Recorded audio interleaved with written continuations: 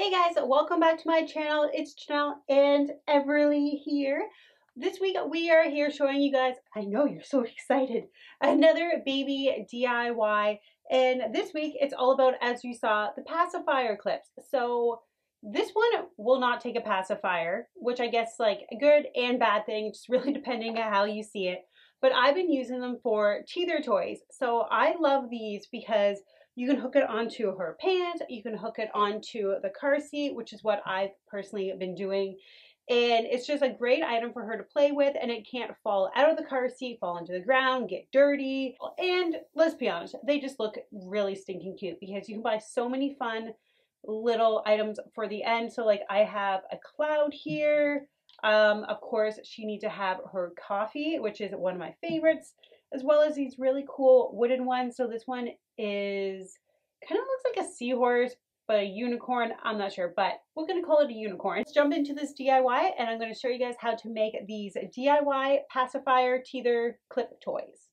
Using a piece of nylon string, mine was about 25 centimeters long.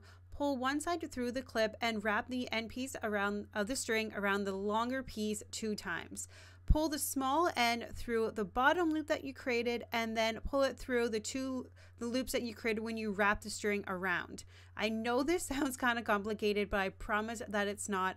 Once you get the hang of this and you have it pulled through the loops, just pull on the longer end of the string and pull down, and you can see here that it will tighten. And this, like I said, will be probably the hardest part of this DIY. It just sounds a little complicated making this knot, but it's just to make sure that no beads will fall off when your baby is playing with this toy or chewing on it.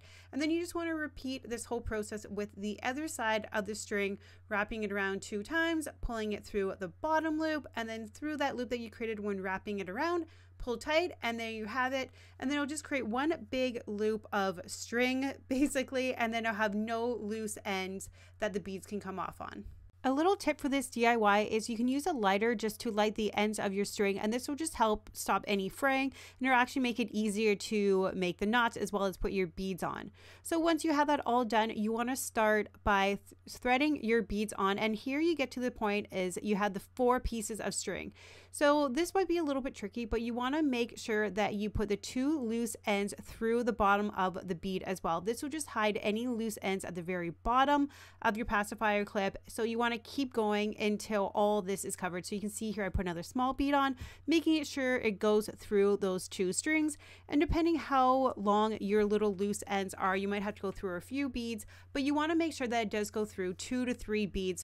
From there, just keep threading your beads onto your string, and I found it helped to make the pattern of the beads I wanted beforehand and set the beads aside, so you can do this as well. And when you reach the very end and you put your last bead on, you just want to tie a few knots, making sure that you pull down. You can see here I'm really pulling the beads down and making it tight, and do about 2 to 3 knots at the very bottom just to make sure that that last bead or no other beads are going to slip off or go through that knot and then come off the string.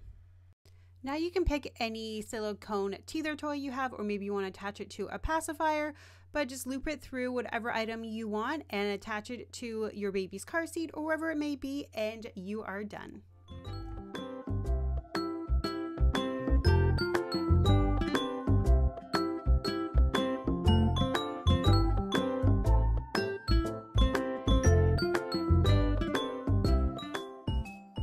Well, that was the DIY for the pacifier toy. I hope you guys liked it. Please let me know in the comments below if you're going to try this DIY.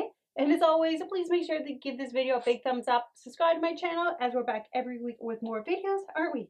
Yep. And this one's getting a little fussy, so I think we're going to go play on the play mat downstairs. But as always, thank you so much for watching, and we'll see you next week. Bye.